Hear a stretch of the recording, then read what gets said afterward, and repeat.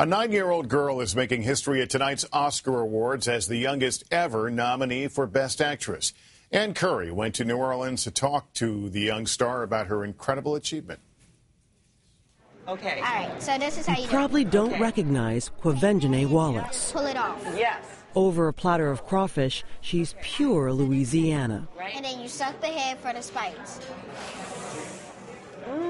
You're looking at the youngest person ever nominated for an Academy Award as Best Actress, and she is 9. Quvenzhane was 6 when she played the role of Hush Puppy, the lead in the critically acclaimed film Beasts of the Southern Wild. They gonna know once there was a hush puppy.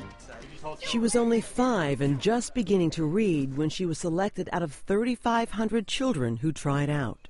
You have to learn how to feed yourself. Her father is dying, and he is hell-bent on teaching Hush Puppy how to survive on her own. No crying here. No crying. How did someone so young turn in such a performance? Do you know where you get your strength? My dad. Because he's physically strong, or you mean he's emotionally strong? Both. He's always like, you better do that. Then he sometimes kind of like,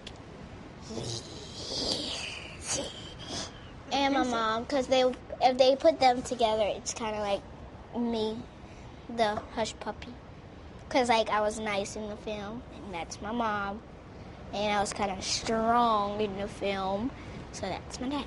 And so what does your mom and dad tell you about not letting all that attention change who you are? They tell you, don't think about it, don't. And they just tell me not to and just do what you're supposed to do. They give you that look. What's the look?